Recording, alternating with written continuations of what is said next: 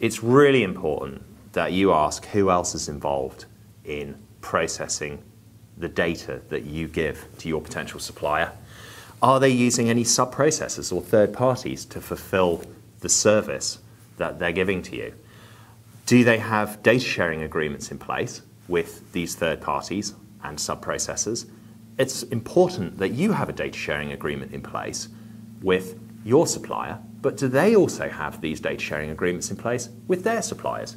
Will they give you visibility of them? Have they clearly stated what the retention period for the data will be with any sub-processors and what the secure disposal methods could be? And do you have the right to audit those sub-processors and third parties?